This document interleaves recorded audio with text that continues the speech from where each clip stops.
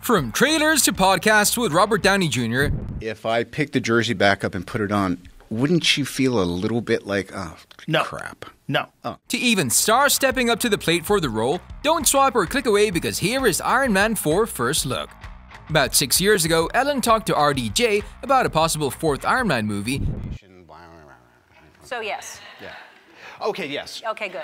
Yes. They'll get to that. And he confirmed it. He didn't even flinch when saying that the fourth one is coming. But this was way before Avengers Infinity War and Avengers Endgame made it to the big screen.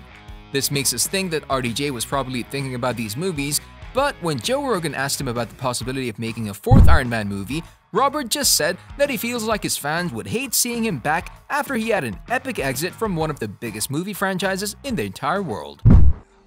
Big man in a suit of armor. Take that off, what are you? Genius, billionaire, playboy.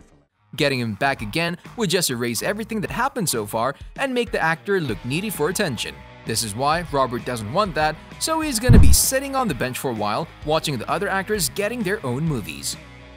But Rogan's point about the time machine and the MCU's possibility to travel through time could mean that in the future, we could see Robert taking on the role of Tony Stark one last time. Of course, this gives Robert Downey Jr. the freedom to explore new genres, and then about 10 years later, follow the epic exit with an even more epic comeback.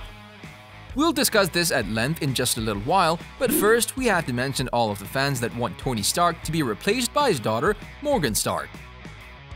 Before we talk about Marvel's blind spot, don't forget to smash that like button. It keeps the almighty YouTube algorithm happy, and you keep getting these videos for free. Just by typing Iron Man 4 and clicking enter on YouTube, you'll see a plethora of trailers, most of which have 14 million, 7 million, and even over 3 million views. Now why oh why would Marvel disregard 14 million people who clearly want Katherine Langford to take on the mantle from RDJ and play Tony's daughter, Morgan Stark?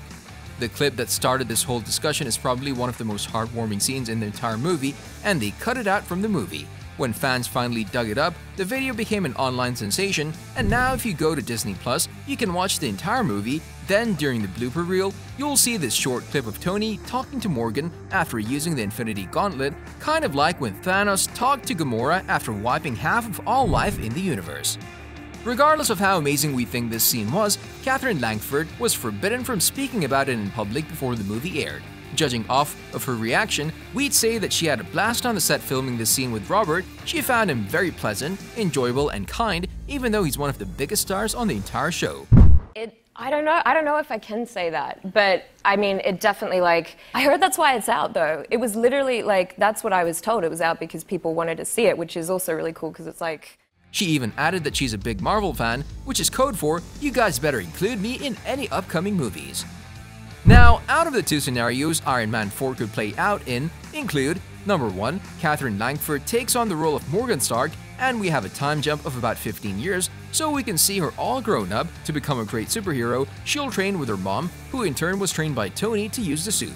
So in a way, Tony Stark will be teaching his daughter to fight. In the end, we'll have a mother-daughter combo that's gonna be lethal to anyone threatening humanity. Number 2, the second scenario is gonna be a little different. Just as CBR mentioned, we might get an Iron Man 4 movie, but as a part of another superheroes movie, kind of like they did with RDJ and Spider-Man. But the cooler option would be the one we talked about earlier. This other option is pretty simple. We think that they'll use the time machine to travel to one of the infinite alternate universes where Tony killed Thanos and is still alive. Since the world is in grave danger, he'll agree to come back, but he won't fight. Instead, he'll be playing the genius who has just become wiser, and he'll discuss strategies with the superheroes about how they can defeat some other intergalactic monster. And we have to say, seeing Tony Stark rocking a white head of hair takes his swag to a whole new level. On a related note, do you want RDJ or Katherine Langford to take on the leading role in Iron Man 4? You can tell us in the comment section below. If you'd like to see more videos like these, don't forget to subscribe to our channel and hit the bell icon so you never miss any of them. And as always, thanks for watching, guys.